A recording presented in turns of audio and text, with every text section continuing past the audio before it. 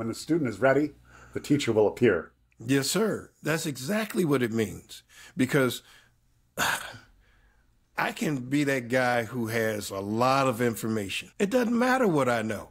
What matters is what you're ready for and what you will listen to, what you've been trained, how you've been trained to learn. And so I don't care how good your coach is. If you're not coachable, okay, what's the difference between Tom Brady and Desmond Howard and Michael Phelps and everyone else? Well, they're coachable. Amazing. They're hungry and they're humble. You have to be humble to learn from someone else. The hardest people to teach are smart people.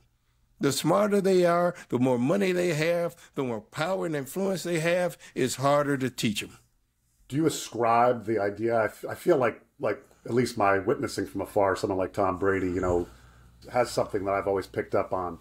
The opportunity to learn from every scenario and every person and every situation, because there is no two situations the same or no two people the same. So when you say about a smart person not being able to learn, like, oh, why do I want to spend time with this person? There's nothing to learn. I always thought, like, everyone you meet, there's something to learn. It could be good, it could be bad. How do I want to show up? How do I not want to show up, you know? So is it just some people are wired that way?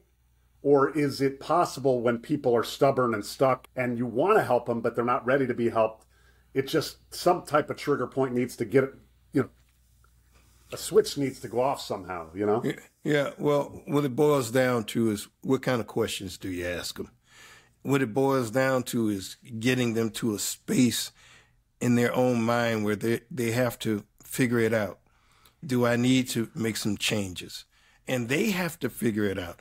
You remember, you've had people in your life who were experts on everything and could tell you what you need to do and how you need to think and where you need to go and why you should do it this way. You made no changes, John. I made no changes, John, until I decided to change, until I saw it. So you have to give people an opportunity to examine what's working and what's not working. You've got to keep it that simple. If the way that you're managing money is working, by all means, continue.